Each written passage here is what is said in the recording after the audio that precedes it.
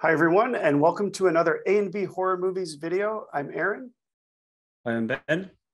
And today we are joined by a very special guest, Eva Hamilton. We're so happy that you could be on our video today. Thank you. I'm happy to be here. So, Eva, you wear multiple hats. I see that you are an actress, a producer, and a director. And we're very happy to have you here today to talk with us about your new horror short film called The Shed. We both watched it a few times, and it's so awesome. We can't wait to talk about that with you today. But like always, we're going to talk about what we're drinking. So, Eva, since you are the guest, why don't you go first? Sure. I do not have an exciting drink. Sadly, I have a White Claw, which is quite basic, but it tastes good and it's fitting for the afternoon. So, yeah. Excellent. And you know, I actually really like White Claws. I may have some White Claw in this tumbler. But it's ice water. Ben, do you want to go next? What are you drinking, man? I'm drinking I forgot what it's called again. Hop Liminal Message. I don't know this, boy. You're going to ask me, aren't you? And I can't. Oh, very cool. It's cool art. And you're going to ask me what percentage it is, isn't you? And I don't know that neither. Well, we can always come back to it. Yeah. 5.3. So. Oh. Not too bad. Let's see. I've got a Vanished Valley Brewing Company IPA, and it's called Watershed. I thought it was appropriate for the video today. These guys are located in Ludlow, Massachusetts, and this is 6.7% alcohol. Oh, so we'll see. So Ben, you might have to finish this video. Oh, wait. And I'm using the Ash Geeky Tiki. Seemed appropriate for the film we are going to talk about today. So why don't we get right into it? Ben, do you want to start with the first question? We'll kick it off. Yeah. Well, this was just a question, not about The Shed, but was there a particular movie or movies or anything like that first got you into acting, interested, or?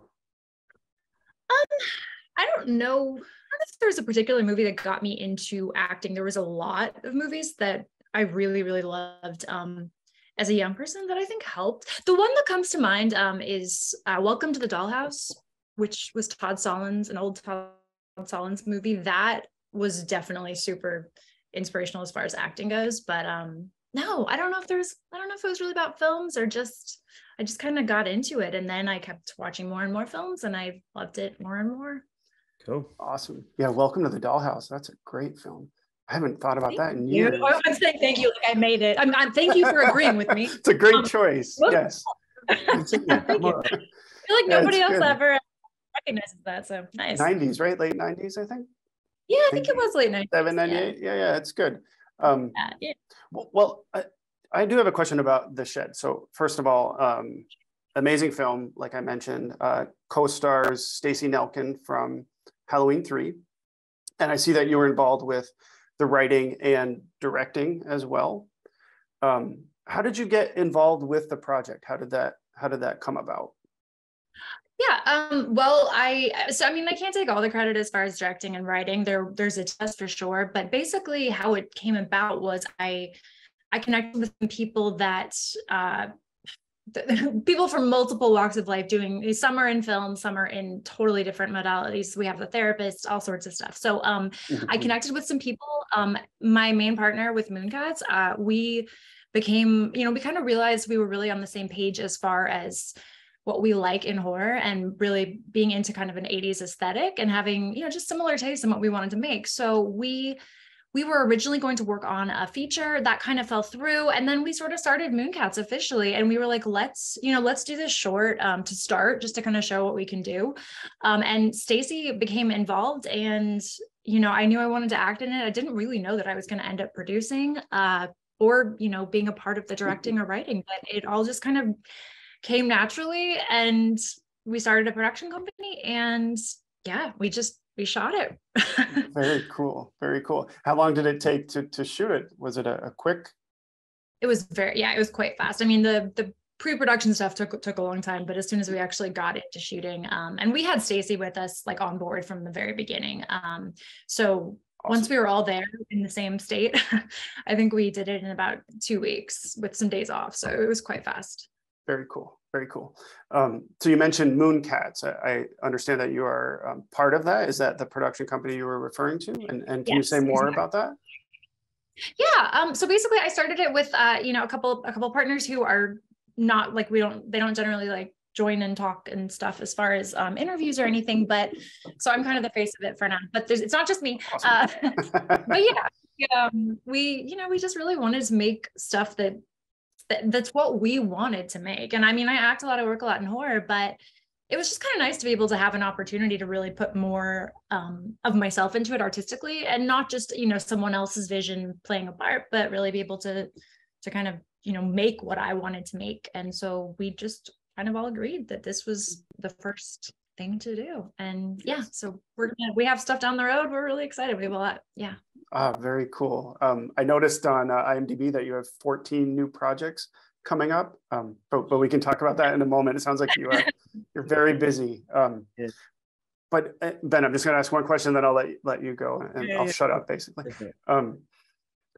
I definitely caught on to the 80s vibe, like the synth music in the beginning. I love the insertion of the Halloween 3 book at one point. That was really cool. Yeah, it's a nice touch. And a couple of favorite moments. I guess one moment I really liked in the film, two moments. When you're talking to the pizza delivery guy and he says you're like the 4th chick to call. That was so 4th or 3rd, I forget what number, but that was an awesome moment. And then the other moment was when you're standing on the porch and you see the monster, I don't want to give anything away, run into the house behind you. Yeah. Amazing. Oh, I'm so glad you liked that. It's so funny because we keep hearing people say like, oh, that moment actually got us. And the funny thing is when we were, it's like when you see something so many times, you kind of start to lose track of like what's working, what's not. And so that was one of the moments that we were like, is this going to translate well? Are people going to find this scary? So I'm always really happy to hear that people liked that moment. It's very nice. Go ahead, Ben. What do you have? I love the whole, there was angles it was shot at, and it was kind of waiting for something to happen, because the angle that it was shot at, is there going to be something behind? And the whole time, I mean, obviously you do get to see, as Aaron said, monster in the end, but it was waiting. And I thought what was a really good bit was, I think it was Night of the Living Dead on the TV. And where that was playing, it started building more of the dread. And yet it was really good. And along with that sound and the background and waiting something to it was really well. I enjoyed that part. And thank you. It was a really Halloween feel, I thought, of waiting, sort of when you're waiting for Michael Myers to come out of the. Yay, that's exactly. Yeah, it was good. Yes, very much so. Even the beginning with like the flames and the music, so Halloween vibes. Yeah, we're totally Halloween like nerds, obviously. So that was a big inspiration. It's kind of an homage in a way to John Carpenter. Yes. Yeah. Very cool. Ben, do you have a question? Or do you want me to jump in? Just, if it came around, maybe it was asked, or maybe studio. Obviously, you've got your own the Mooncat, to make it into a full feature movie. Is that anything you thought about, or? Yes, we would love to do that. Honestly, it's really expensive filmmaking. So as far as just getting that, we just wanted to get this one out there. Like we knew we could make it, and it wouldn't, we could kind of use it as a calling card for what we can do. So yes, down the road, ideally, we really want to either do a feature next, whether it's something different, or we would totally be open to extending the shed. I mean, that would be, I personally would love to do that into a feature. Yeah, I think you could go more with it. Yeah. Mm-hmm. So, and dig into the, go ahead. I'm sorry. No, I was just gonna say it'd be great to do that. I'd love to kind of dig into more of what's going on, because there's a lot that we, weren't able to really get into. But you did pack a lot into the 20 minutes. Yeah. I'm sorry, I cut you off. No, I was just saying, was there a lot more sort of, obviously when it's being written, there's probably a lot more story there than that you could have put into it. And we wrote it to be kind of an extended short length. But there were a lot of ideas that were thrown around that, could definitely extend it. And there's stuff that I would love to have in there, and I think it could easily be a feature, because there's even just, talking to my partners, there's a lot of elements of stuff that we see now watching the short that we're like, oh God, that would be so cool to be able to kind of like draw that out and add this and add that. And I think it could easily be a short. And also, we worked on the script and development of 2 features before this happened, which are not even related. And then it was just really expensive. And we thought, okay, we're going to make a short just for now as a first time company to just show people what we can do. So definitely a feature will be coming at some point. Hopefully The Shed, maybe something else. I don't know. Very cool. But it was really good anyway. We loved it, didn't we, Aaron? Yes, we sure did. And there was like I said, there was a lot packed into the 20 minutes. I liked sort of the duality of the 2 mothers and how they handle being a parent. Your character sort of seemingly has hit rock bottom, and takes this job. And then you have Stacey Nelkin's character, who is protecting her child as well. But what was interesting, I am getting to a question. What was interesting is that, so Whitney is sort of, that's her name, right? Whitney, I think it's Whitney, has hit rock bottom, and then is presented with this awful situation where it's sort of a, fight to survive, and she actually steps up. So I guess my question is, what was it like channeling sort of that character and becoming that character? Well, I always draw a lot from real life experience, and just as far as an emotional element. I don't have kids. I have some cats. So there's a part of me that's like, whenever I always kind of draw from what I know. So there's like, I remember I was talking to one of the other Marine cats, and I was like, in that scene in bed when I'm really sad after kind of meeting with the John, and I was telling him, I was like, I was totally picturing, one of my cats, like what if I had to provide for her, and I couldn't. Anyway, and that's someone took your cat away. Yes, I could see. Yeah, I mean, I don't know, but no, it was definitely kind of a challenge as far as getting into that headspace. And like you said, there's this desperation that Whitney has, as well as Stacey Nelkin's character Barbara, all related to their child, and that is, something that was kind of new to me to really get into that headspace. But it was fun, and I love challenging roles. So yeah. Yeah, I think you nailed it. You did an awesome job. I really appreciate it. What about you, Ben? You got one more? Yeah. So I don't want to steal something you're going to ask. Oh, it's cool, man. I could just keep talking, but I always ask this anyway when we watch parties and stuff. Is there a role, or maybe not so much a role, but a franchise, if you was given the chance to be in it, what would it be? Or like, what final girl would you be? Yeah, yeah, that's good. I mean, my first answer is always Halloween. I love Halloween, so there's that. I would love to be a part of Scream, or the Friday the 13th franchise. I always love that. I know they have a new series coming out. I was talking to somebody in another interview about that, so that would be super cool. Yes, they're not. It's a prequel, I heard. Yeah. Sorry, that's what it was. Yes, prequel. But yeah, that would be amazing. I think they're calling it Crystal Lake. I think you're right. That's exactly what. How could they do a prequel? Is it going to be the mother? That's what I was wondering, because somebody I think on Instagram had posted like, I'd love to see Eva play Mrs. Voorhees, and I was like, wait, what? And then I was like, God, that'd be a cool role. I love playing really cool people, and I was like, if they're going back and it's her younger, I would love that.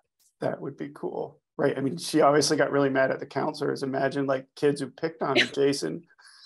Yeah. I guess it could be fun. My sweet Jason. I guess it's sort of a general question I have. What would you say was the most challenging part of working on this film? And what was your favorite part? So sort of a double question. Yeah, I think the most challenging part was all the outside stuff at night, because we were running out of nighttime, the sun coming. Sun's coming up. Difficult.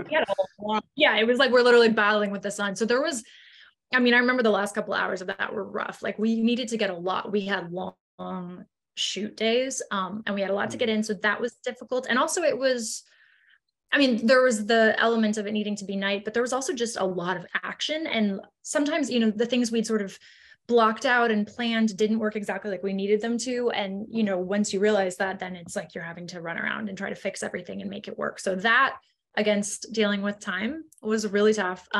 We made it work. I'm really happy with it, but that was a challenge for sure. And my favorite part, you know, I don't know about my favorite part filming it, because I really loved it all for different reasons. But my favorite part, like when I look back on it, when I watch it, is the scene with, I don't want to give anything away, but the monster and the sink. I love that moment where like I'm kind of, there's my eye looking through the door. And I remember shooting that being so cool. And then like, you know, me seeing the monster in that moment was, Yes. I love the way that turned out. Oh, that view. Yes, that is that scene, right? When you see the, yes. I don't want to give anything away either. Yeah, I know it's hard to talk about. I'll leave it there. Ben, over to you. You got a question? Yeah, I've got some written down, sorry. So, no, I've lost them all. Well, I have an easy one. What's your favorite horror movie? Okay, from it. Of all time, All time. probably Suspiria, the original Suspiria. Oh, that's a good one. Yeah. What did you think of the remake? You know, I didn't watch it. I haven't either. I own it, but Good. It's not just I haven't watched the remake. it's so long. I was like, that's such a commitment. It is a commitment. I don't know. I love the original so much. I don't know. It might be good too. I just haven't been able to bring myself to sit down. Yeah. Eventually, right. Like I said, I own it. So at some point, Halloween for me all the way. I always pick the first. Oh, love that. That's classic. Always. Well, I can't say it's not always my classic, but it is a good classic. Yeah. And what's your pick, Ben? I know what it is, but I'm waiting for you to say it. Jaws, always. Oh, okay, that's cool. Yeah. Bit of a geek, that one. Sharks. What's your feeling on sharks? I don't know. I don't mind them. You swim in the ocean? Back in the day, where it was less known back in the day. So I suppose if you were, it was back in the 70s, and you didn't, the ocean was a lot more less known about it. I could see how that was quite scary. And definitely true. Yeah. But yeah, it's just my favorite film. It's an incredible film. Yeah. Big Spielberg fan, so. But I have got a question actually. Is there any new movies you're looking forward to watching? Upcoming movies, sorry. Oh, like stuff that's coming out? Yeah. Trying to think I'm very forgetful and I always can't think of things. I don't know. Gosh, what's coming out? The new Scream, maybe? Scream 6? Right, there's a new Scream. I didn't love the last Scream, to be honest, but yeah, it was okay. Did you watch Halloween Ends? I did. Did you like it? No, I did not. We're on our own, man, aren't we? I think we did a video and we talked about how we like it. But wait, what did you guys think? I thought it was good. I liked the way that it went a different way, because I was saying to Aaron, if you use something over and over again, kind of like, oh, I've seen this now. Which I don't know if you watched our videos of, like, the new Jeepers Creepers come out, and I am that is the worst I've seen in such a long time. We don't ever like to talk bad of movies, but sure, I get it. But yeah, no. If you watch that, all right, you'll find a love for Halloween, I think. Okay. But, yeah. I didn't like hate it. I mean, I know some people were like violently angry about it. I wasn't. And I just wanted it to be more. Yeah, kind of maybe the character. I don't want to give too much away because if nobody's seen it, but there's a character could have maybe had more of a story, maybe in the Kills film. Earlier films. Yeah. Yeah. Corey. Wait, Halloween you're talking about? Yeah. Oh, the Corey. The introduction of the Corey Okay. character. Yeah. I mean, I don't know. I liked that they took risks and tried something different. I hear that for sure. Yeah. Yeah. I did watch it a second time. Took me that second time to see it to appreciate it. So I probably should do that. I finally saw it recently for the first time, but I should probably watch it again. and I think the physical copy has extended scenes and deleted scenes. So it might, and I don't know. I mean, the Halloween Kills extended cut worked better for me than the theatrical cut. It was a little bit more cohesive. I don't know if you've seen the extended cut of that one. No, I haven't seen the extended. It sort of ties it all together better. We digress. That's one thing we do on our videos is quite a lot is start talking about other things. That's okay. I do that too. Perfect. It works. Did you enjoy the two before that? The 2018 and the Kills was 2021 or 2020? I think it was 20. Or was it? Yeah. God, I don't remember. Yeah, no, I did. I didn't. I don't know. I mean, it's always difficult for me when they're remaking something that I like care about so much. It's just, I feel like I can never get fully on board even when I want to. It's very rare that like, you know, something that comes out later I'm really into as much as the original. But no, I didn't dislike the other two. I think part of the issue with this final one is that because it's supposed to be the end, I mean, it's impossible to make everybody happy if it's the end, because there's so many, everybody wants things, and you know, you can't tell. Yes, definitely. One of the biggest things I've ever seen with that is I don't know if you watched the Game of Thrones. I am probably the only person on earth that didn't watch it. Everybody went mad about the ending. I was like, the finale, yeah. I didn't even know how you could have made it any different anyway, because I was fine with it. It wrapped everything up. It just sort of it was the finale where they had the Starbucks cup. Yes. Is that right? I think so. Yeah. Someone left it on the table. Hope it was a good cup of coffee. And the bottle of water. I have a question for you. It doesn't really have to do with the shed at all. But looking at Ben's background, Ben and I are both fans of physical media. What are your thoughts on physical media and buying, DVDs, Blu-rays, box sets? What is your? Oh, I mean, I think it's amazing to do. I don't have as much as I used to, I guess. I'm one of those people that like, I deeply miss physical media, and I know it still exists, so it's kind of weird to say that, but I miss going to Blockbuster or like Tower Records or whatever and picking up things and looking at them, and I really miss that. So yes, exactly. And especially for me, like music I had an insanely huge collection of CDs, which I still do. They're just in my parents' garage now. But I was like the last person to get on board with streaming music and movies and everything. And I think owning them's amazing. I don't have the space to have everything I would like to have, but no, I think it's awesome when people do. I have a lot of friends that have crazy collections, and clearly you guys do as well. Yes, we are fans. Yes, but streaming music is funny. Remember the old CD booklets? We'd go on road trips. Yes. Bring the big cases. I miss that. It's fun. Yeah, it's like I was. We've just had like over in the UK, we've got HMV. Sort of is the last sort of type of shop where you can go and browse and you can go. I know you can get everything online, but it's just something about going into the shop, looking through the cases. Like I said, I'm an absolute massive music fan as well, and just to go and look through and browse I mean, the hunt is so much of that's so much of it. Fun about it. Discover new artists, and I mean, I remember like when you had the listening stations that you could go and like listen to whatever album, and Yes, in the record stores, right? Oh, I just dated myself. I know, same. I'm like, I even call it. I even say that now when we go to like HMV, I'm like going to the record shop. I can say it now because it's VA. VHS. Vinyl's come back, but I used to say it anyway when vinyl was like nobody had them. I always used to say the record store. Okay, good. I don't feel as bad then. Eva, I actually have a viewer question for you. One of our viewers is a huge fan of The Mutilator. And so I told him that we were going to be talking to you. And I know that you are in The Mutilator 2 coming up soon. So I'm going to just read this to you. It's from Fake Voorhees.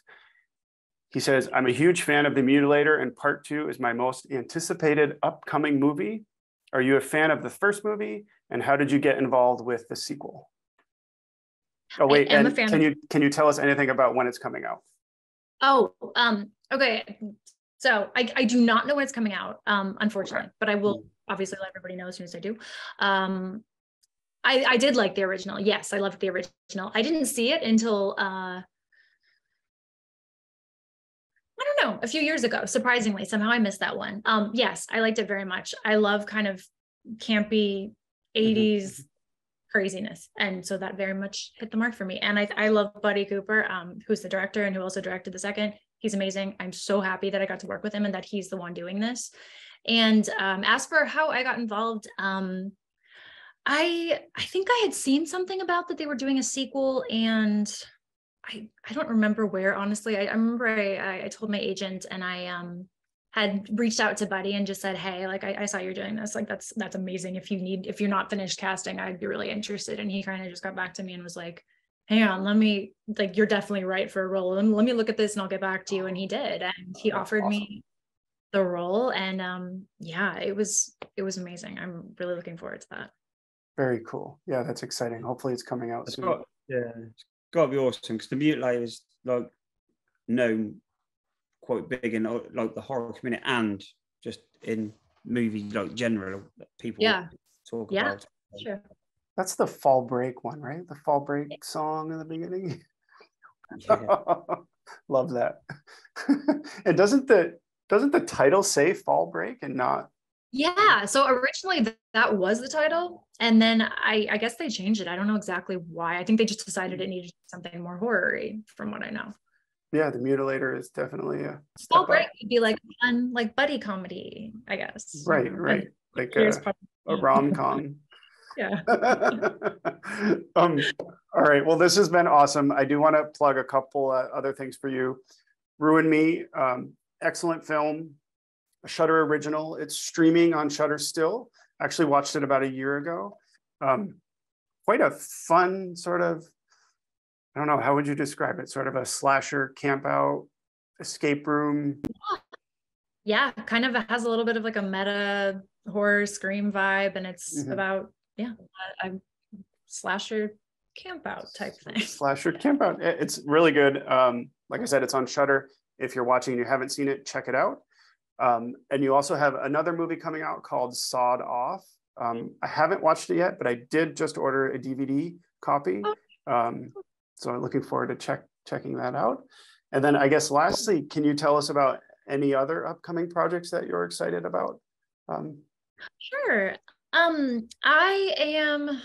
Let's see, I have a lot of things coming out. It's kind of funny. I'm in this like waiting zone where there's a lot of films that I've shot that I'm like, okay, when's this happening? But there's a movie I did that's kind of an homage to like 80s vampire stuff. It's called Appetite for Sin. That's a cool one. I just saw it for the first time at screening. It has some really cool people in it. So there's that. I have something that's not horror at all called Quest for Love coming. That is the total opposite, but it's really well done. It's the kind of this romantic adventure comedy movie we shot in Costa Rica. That one will be coming soon. Oh, nice. Costa Rica, cool. That awesome. Cool. Yeah, that's very exciting. I think when some of these other projects do come out, we'd love to have you back on again for another video to talk about them. And then you could have a chance to pick a beer. I pick a better beer. And like people has like a like you guys both have lovely labels, so I'll yes. do better. Oh, I'm just giving you a hard time. I love White Claw. No, it's true. Well, Ben, do you have any other questions, or Eva, do you have any other questions for us? Yeah, actually, I think it was one of the videos we had before. Was quite a cool question. Just what we was all talking about. If there's an actor or actress that you could choose to sit and have a drink with and talk to, who would it be? Alive or dead? Yeah. Okay. That's a good one. That is a good one. There's different people that I would pick for different reasons, but as far as just acting, I think I would pick Greta Gerwig. I really, really love her. Like, just artistically, I would love to talk to her from an acting perspective and filmmaking. Awesome. Then there's other people for horror. So yeah, I'm bad at narrowing things down to one, but I'm gonna go with that. Is horror your favorite genre? I love horror. Yeah. Yes. Good. Probably. That's the right answer. Correct. Yes. I've always loved total horror nerd. So yes. Awesome. Well, this has been a lot of fun. I guess lastly, how can people check out The Shed? Will that be released for those to watch? So, yeah, it will at some point, but as of now, it's on the festival circuit. So it's all over. So the only way to really watch it right at this moment is if you're at a festival. Okay. Pretty much. But it will be released down the road. I don't know exactly in what form. We're talking to some potential distributors, so that may be happening. We don't know 100% what's going to happen, but it'll definitely be available, and I'll make sure to let people know when it is. Awesome. And I hear it's doing really well at the festival, so that's it awesome. is. Congratulations. Thank you so much. You guys are amazing. Thank you so much for watching and for having me. I appreciate it. Thank you. Yes. And when it does release, let us know and we will mention it in a future video. Absolutely. Okay, awesome. Well, thank you very much for being here. As always, if there's anything you'd like us to cover in a future video, add a comment and we will consider it. Yep, go to Instagram, follow us on there at A&B Horror Movies. Probably do, that's why you're there. Hit the like and subscribe, helps our channel, and yeah, that's it. Awesome. All right. Thank you. Bye, everyone.